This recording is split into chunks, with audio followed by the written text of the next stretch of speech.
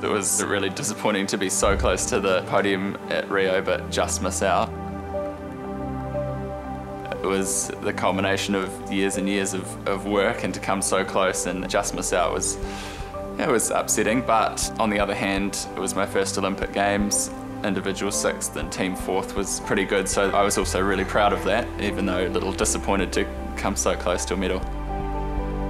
They say horses are great levelers. I went from sort of the highest of highs going competing at the Olympic Games for the first time and absolutely loving that, to my very next competition back in New Zealand. I had quite a bad accident and ended up breaking my shoulder and my leg and being out of action for 3 or 4 months.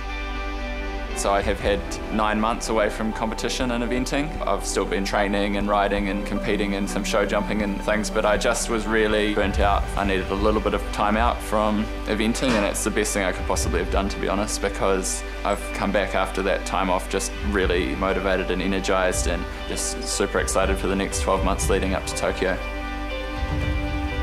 I guess, to be super cliche, now that I'm back on the horse, I'm feeling very driven, very motivated and very focused towards Tokyo 2020. If I make the team, I would be going there with more confidence than I went last time, because I would have known what to expect a little more, know that I'm able to be really competitive.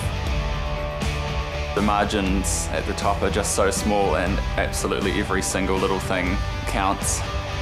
So it's crucial that you don't leave any stone unturned.